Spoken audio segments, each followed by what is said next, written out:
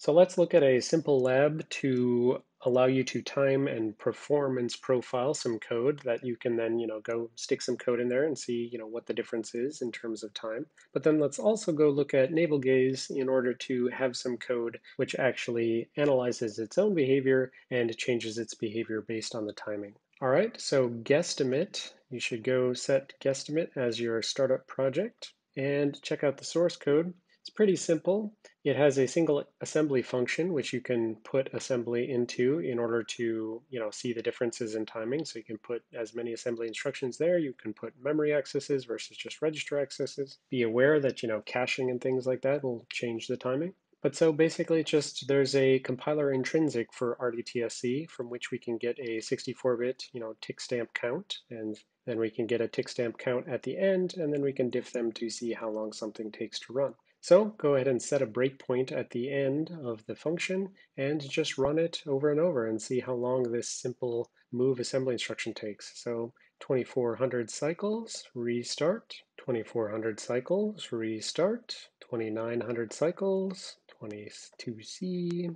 I'm actually looking for, when I ran it before, I got a nice anomaly, which speaks to the fact of running for virtualization versus non-virtualization. So at one point I got like a C06 or something like that. So I can tell you that in general, like a simple move of immediate to a register should not take this many cycles, and this is actually the result of virtualization. So you can go ahead and run this on a bare metal host as well to see how many cycles it takes there and get a sense of what kind of overhead we're potentially incurring as a result of virtualization, potentially messing with or intercepting the RDTSC. But that is not the more interesting one, so go ahead and switch over to navel gaze. Let's look at the source code. So the idea here is that you might have some malware that you're trying to analyze, and it's got a bunch of functions, and you don't know the names of any of the functions, so you're just kind of going along, skimming through the code. You should always skim through code to start with, and you're running along just trying to get a sense of what's going on, and maybe you say, oh, this function 2, that seems to be kind of interesting. So let's set a breakpoint on that,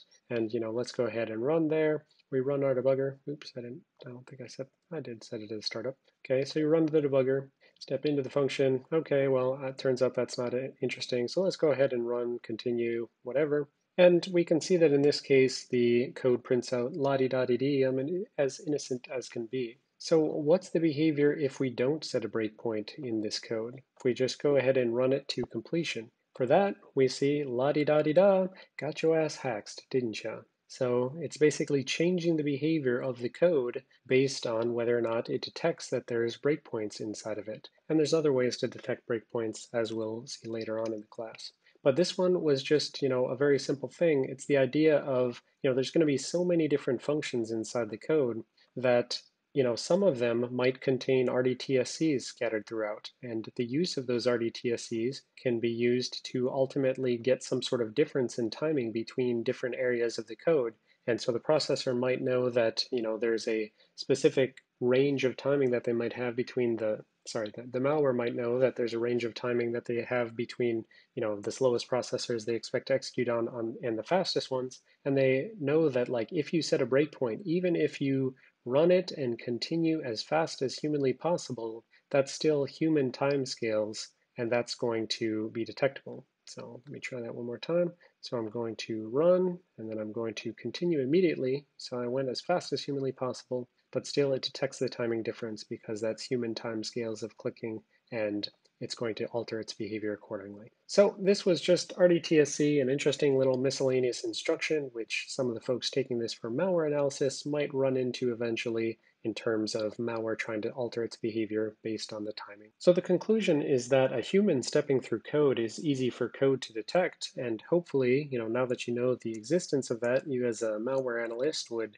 be aware of what you can do to try to combat that. That's the kind of thing that'll be covered in future malware classes. And so ultimately, RDTSC is just sort of an interesting little assembly instruction, which in my opinion is less fun than a barrel of monkeys, but more fun than a tube stock of scorpions.